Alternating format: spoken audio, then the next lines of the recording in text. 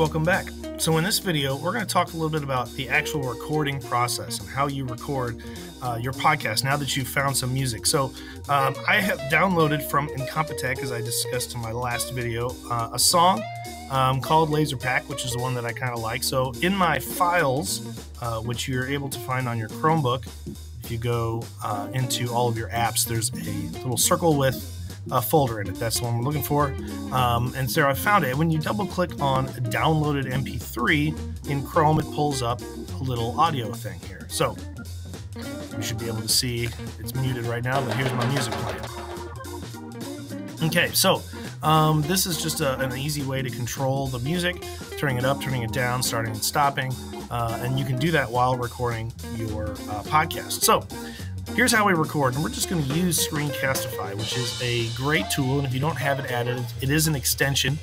It will connect to your Google Drive, so you do have to go through all of the, giving it approval to use your microphone and your camera and all of that stuff.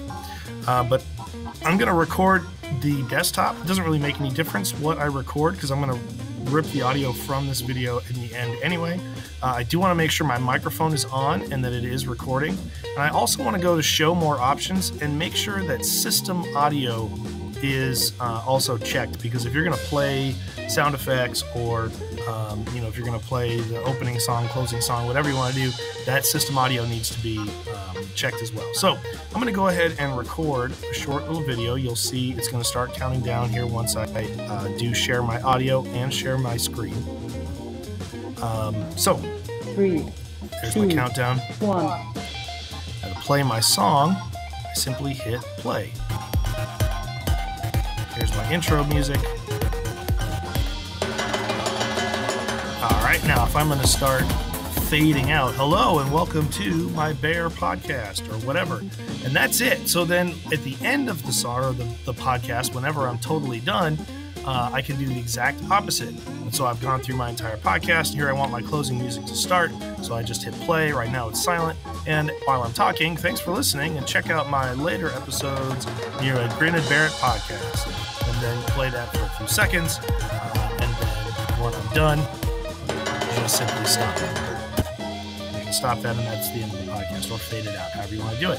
So that's really the whole thing. And you use the notes on the screen, which would help you go through your podcast, say whatever it is that you want to say, and then you've got your opening and closing music. You can also open any other MP3s you may have downloaded, sound effects or anything like that, to make your podcast a little bit more involved.